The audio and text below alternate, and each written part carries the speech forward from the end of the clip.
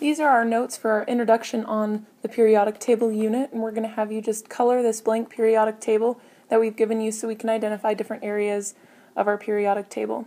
First, we'd like for you to label down the rows 1, 2, 3, 4, 5, 6, and 7. This will help us when we're talking about our periodic trends.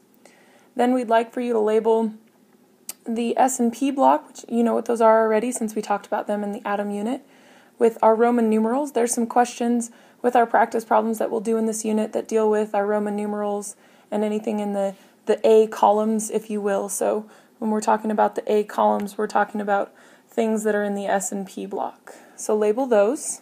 You might need to hit pause a few times during this video to get the labeling that we're talking about here, but you can then hit unpause and go ahead and catch up. So then we'd like for you to label the S block, your D block, your P block, and then don't forget about the F block down here. So label the blocks. That again should be a review from the atoms unit.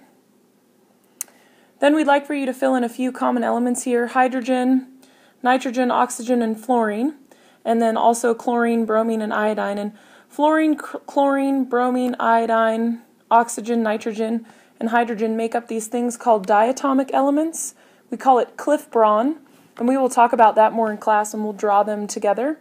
But it's important to remember that we've labeled those first. Those are called diatomic elements. Essentially, they are always paired up with another of its own element. That's why you always see hydrogen written by itself as H2, for example. We'll talk about that further, but just wanted to kind of introduce that idea.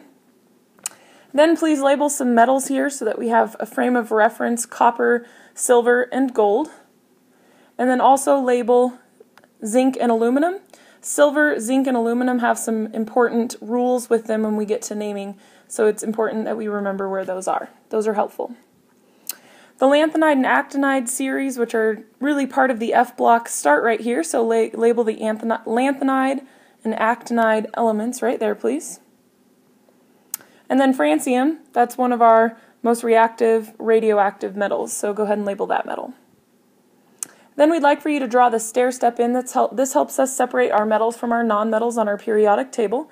So our stair step for us is in bright yellow. You can do really any of this in any color. You just need to make sure you know what you're doing. Then we'd like for you to identify what your metals are. So right here we've highlighted ours in black. You can color in your whole periodic table. We decided just to outline ours so that you can still see the writing. But please label the metals in a certain color, and then also don't forget to put your key down at the bottom. Then we'd like for you to label the nonmetals.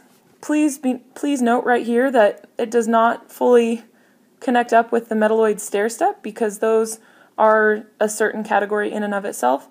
And also don't forget that hydrogen is a nonmetal. And also don't forget to put your key down at the bottom.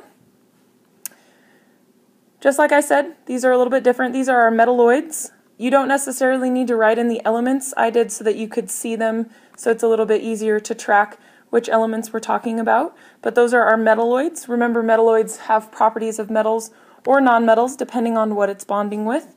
And again, update that in your key. Then I'd like for you to identify in the bottom corner that rows, series, and periods are what goes across. We will again talk about a lot of that.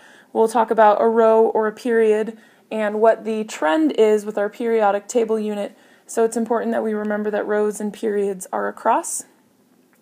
Columns, families, or groups are up and down.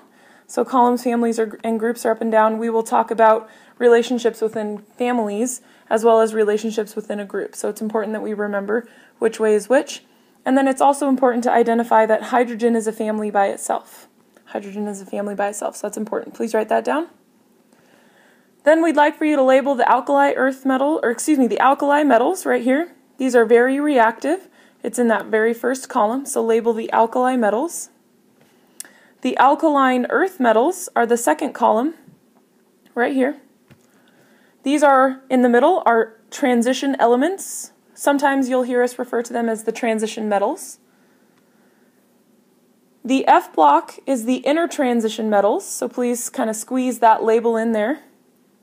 The first row is the upper inner transition. IT just simply means inner transition. This is our lanthanide series. These are our rare earth elements. This is the lower inner transition metals. These are our actinides.